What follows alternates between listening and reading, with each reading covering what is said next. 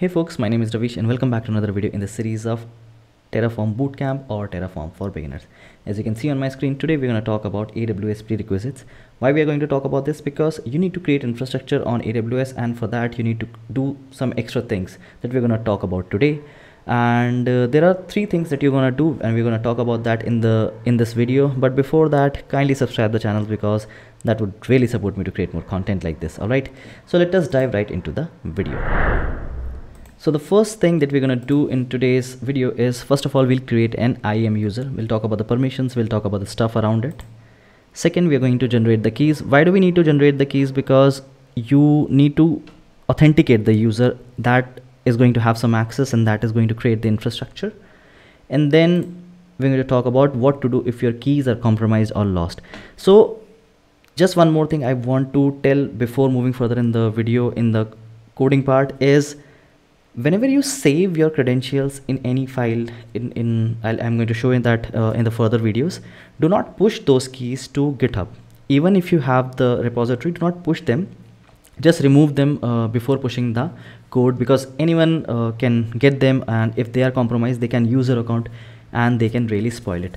All right, so yeah, without further ado, let's dive right into the demo part.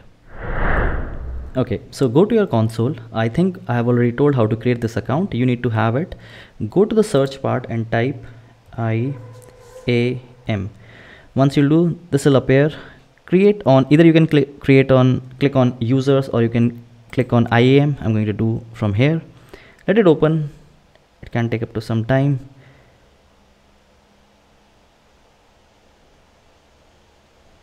Cool.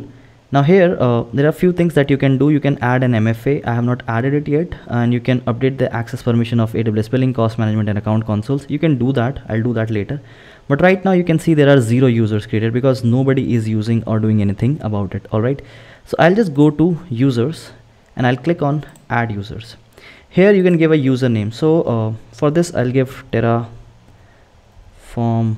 course like this, or Terraform Bootcamp. And after that, so there are multiple things available, like provide user access to AWS management console, this and that. If you want, you can click over that, and then if you want, you can click on specify a user in identity center recommended. I want to create an IAM user. You can create an IAM user, and it will have a console password, auto generated password, or a custom password that you can have. I'll do this as of now and click on next.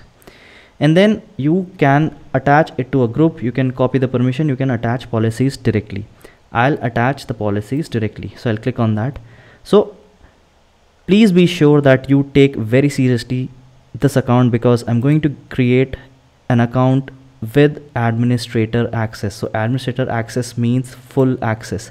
So if you click on that, you're gonna see that it will allow everything. It can create anything, destroy anything, and do anything. All right. So make sure that you do not push these kind of keys to any GitHub or any SCM. All right. After that, click on next. This is your username. Please be aware about it. The password would be auto generated. Required password reset, yes. You can switch that as no as well if you want. And these are the users right now. All right. Tags you don't have to create. Just click on create user. Now this is the console login. This is the Terraform username, and this is the console password. You can return to user list or download a CSV file. I'll do that for now. So I'm going to save it over somewhere, and it is done. Okay, now go back to the user that you have created. Let's go inside and then slowly come down. You can take a look at this security credentials. Here, go down and you can see this access keys. We're going to create an access key. When you want to create, there are multiple things available: command line interface, local code. You plan to use this access keys to enable application code in local development environment to access your AWS account. You can create this as well.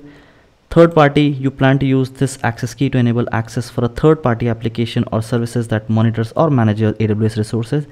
An application running outside AWS, other, there can be multiple things. So you can select accordingly. For now, I'm going to choose third party service.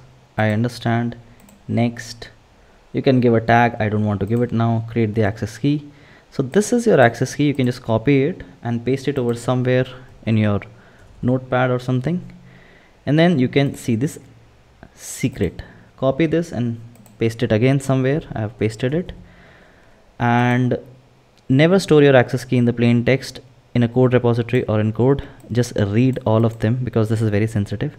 You can either download a CSV file, click on that, and you can download a CSV file, and you can click on done. That is all right. But tomorrow if it get lost, this something happens to the user, so what you can do is you can click on actions, you can click on deactivate. Once you deactivate this, you can click on actions, and then you can delete this. All you have to do is copy it from here, paste it over here, and then delete it. After that you can generate a new access key from over here. All right, so I'm going to do that. Create access key, third-party service, I understand. Next, create access key.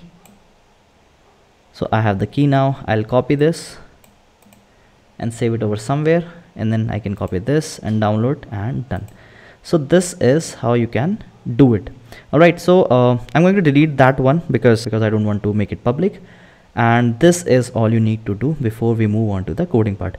All right, folks, so if there is anything, feel free to comment below. If there is anything you need to understand, I would like to answer your question, and I will see you in the next one.